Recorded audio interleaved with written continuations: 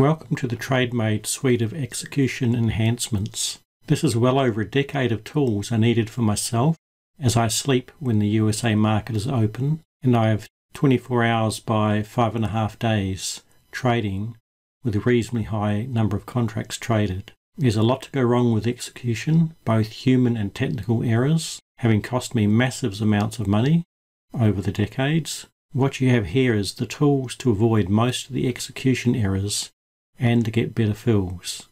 You no longer need to be stuck to your computer looking to check it's all okay. We will also cover the virtual machine setup used for my own trading. It's 1 millisecond away from TradeStation data servers with high-end and high-spec hardware in a premium data center. This is after hours when most systems are not actually trading, but here you can see Alertmon actually monitoring a few things that are still required at this time of evening. Here you can see some of the examples from my own trading of execution issues. One chart, and it was a one chart only, just said waiting for symbol attributes. And unless you, the human, went through every one of your charts to check for this every day, you're going to miss it. In this case, Alertmon just sent me alarms, and I knew immediately that there was a problem and even what chart it was on. Another relatively common error is data request failed, unable to access corporate actions data server. Again, this is going to cause you an execution issue, and unless you physically cite this error and correct it and close down the chart, you're never going to know. Alertmon massively reduces the need for any human monitoring of your trading setup. I just once a day look at it and make sure it's okay as a quick visual, but pretty much anything that can go wrong just about is going to be sending me an alarm should that happen. Alertmon looks for heartbeats on your Tradestation or Multicharts charts to stop, in which case an alarm is sent, which can be audio, email and SMS alerts. It also has another mode called Trigger, where it looks for a specific event to send an alarm on, and we'll say more on that later. It also has external monitoring from another server that looks for Alertmon or your entire VM to fail. Under settings here, you'd put your name there so I can identify what machine has failed. Other machine metrics are also monitored externally, for example, your CPU usage, how much RAM you have free, how much disk space you have free, your uptime.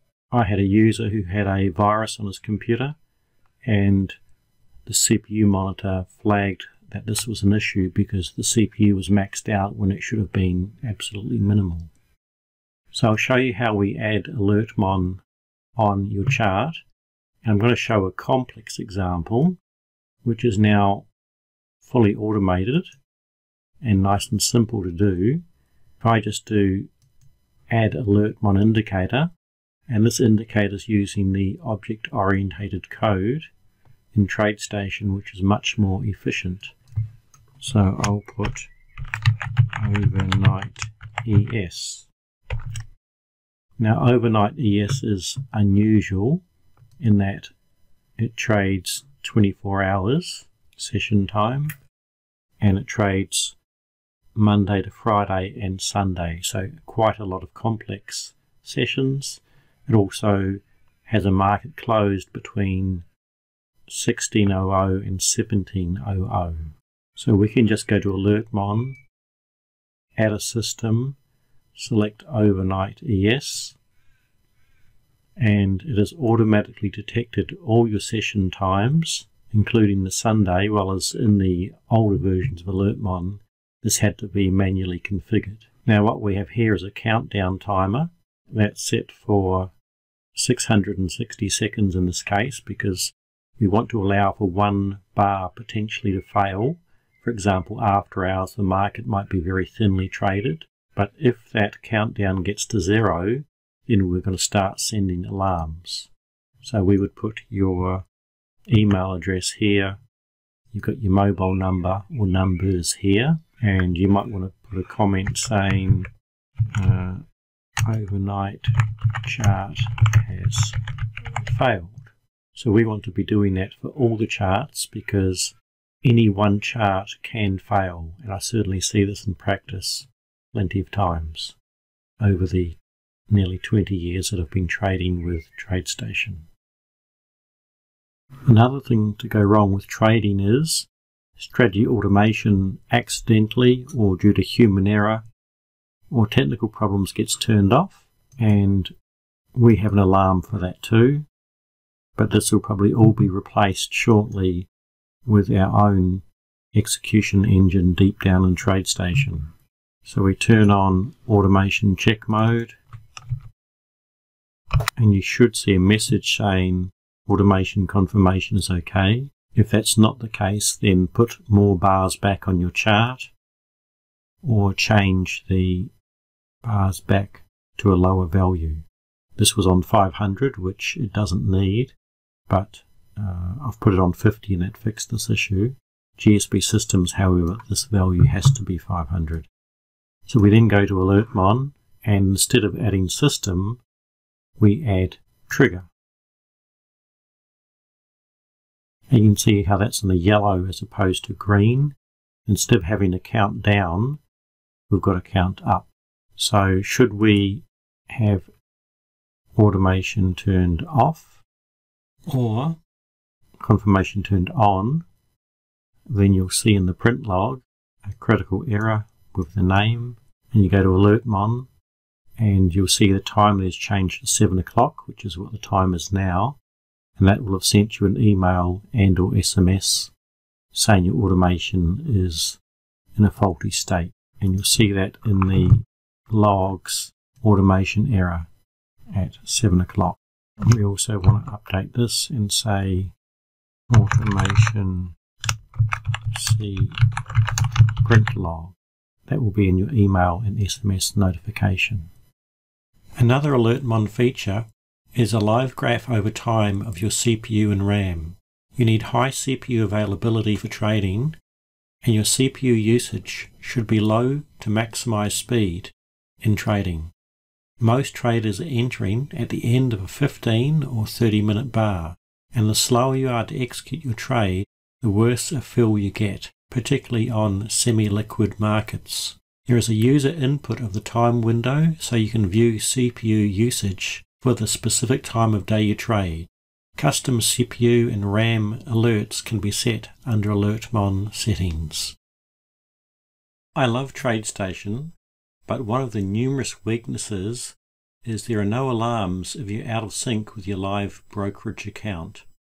One day I had a $4,000 per contract trade fail to execute, and there were no visible signs of any issues. Alertmon can monitor your live versus theoretical position and give you email, audio and SMS alerts if you're out of sync, multiple symbols, accounts, and the same symbol traded on multiple charts even if the positions are in different directions is supported. It's not always possible and very time consuming to monitor a machine all day, and Alertmon has got this monitoring completely automated. You can see here Alertmon Position Match is nicely monitoring what's happening in Tradestation, but has the advantage here of audio alert, emails and SMSs. Here we can see that we're long and short at the same time, and Alertmon also can handle that situation. Another issue is market on close orders can fail. Also, market on close orders cannot be done on some markets. For example, stocks at 1500 Central Time, the market is actually closed when you send an order through. The same on the DAX at 2200 German time. A market on close failure in Tradestation is not that uncommon and can be extremely costly due to large overnight moves. Slippage also at that time can be horrific, as the market's extremely volatile exactly on the close, and most traders are going to get out at the same instant within a second. You can see this by the volume spikes on the chart. You can see in this day at market on close time is 6.75 points between the high and the low over 2 minutes. The solution I propose improves fills, reliability and liquidity. We can have up to 4 exit times where we get out at a limit order with an improved price relative to the instantaneous price. With a timed market order to within a second of your desired exit time, should these 4 exit times fail to fill. You can see that we've got 30 ticks better price, 15 ticks, 7 and then 4 ticks, and then a 60-second delay where if the 4th order isn't filled, we simply go to market. You as a user, of course, can configure the times and amount of ticks involved in these settings. Intrabar order generation is not needed. No reprogramming of your strategy is needed. There is one significant limitation. All contracts on the symbol you choose to exit will be closed. So you can't mix day trading and long-term trading on the same symbol and the same account. The workaround is to have your day trading on one symbol in one account and your overnight systems in another account. You can see at time 20:54:05 our first limit price of improvement on 30 ticks to the current close has hit. If we're not filled on this exit, then the next exit of 15 ticks improved price will be active, and if we're not filled on this, we'll then go to 7 ticks better price, and then finally we'll go for 4 ticks better price. In practice I'm actually using 2, but anyway that's fine. And then if that 2 ticks better price doesn't fill, and there's a very good chance that it will because it's so close to the market, we will then leave that limit order active for 60 seconds, which again is a user choice, and we will go to market at the end of that 60 seconds if all the previous orders have not filled. So overall this has given you better liquidity and on average a better exit price, but the actual exit price improvement will vary greatly from one day to another. For exact details of how the Alertmon match is set up on each chart, go to Documentation and then Alertmon and then Match. But as I said, this is likely to be updated and completely rewritten with the replacement to Tradestation Strategy Automation. The next video should cover this and a lot of the really nice refinements on Alertmon that aren't obvious just when you play with the interface. Hopefully we'll have a video 2 out in the next month or so. If you want Alertmon now, the current offering is it's free with the Trademaid virtual machine, and contact us if you're interested in it outside of that service as it may be released later on. Thanks for watching. Happy trading.